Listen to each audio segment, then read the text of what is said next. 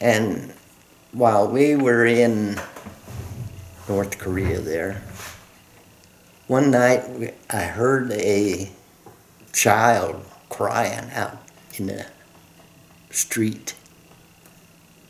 And so I got up and went out, and here was this little boy it was. I'm guessing 4 or 5 years old. He was soaking wet. It was raining.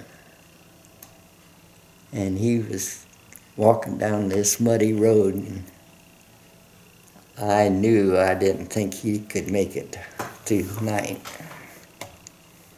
So I took him back to the tent and took his clothes off and dried him up. And I had a, I don't know, candy bar or something there, a snack of some kind I gave him because he was hungry too.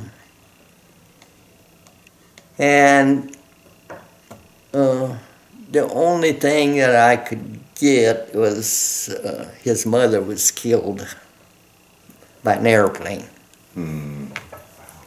So I kept him in the company. Nobody hollered. In fact, the whole company, I mean the whole crew, this company, headquarters company, they all looked after him.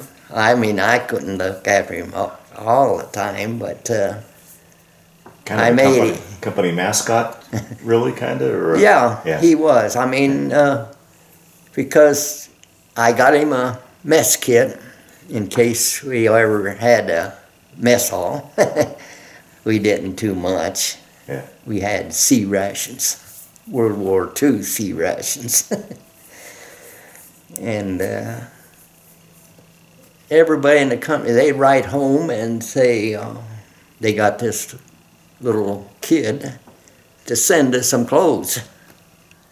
And there was quite a few that wanted to adopt him. Oh, wow. And but they wouldn't let North Koreans come into this country. So he's just stayed in the company, and I make sure he was clean and getting along fine. The guys were really good. They'd see him in line and they'd, oh, come up here with me. And he got along just fine. He learned English really quite fast. He could speak it, and he knew what it meant. Wow. And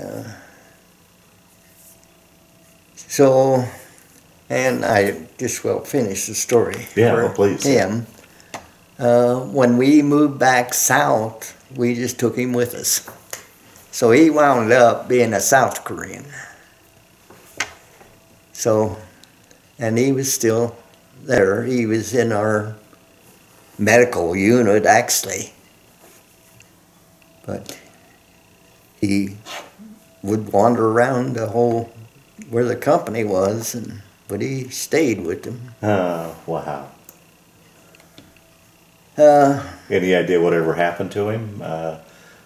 No, I had our houseboy take him to school. I said, now you make sure he goes to school, because he's going to have to live here. So he done pretty good. No, he was still there when I left. Wow.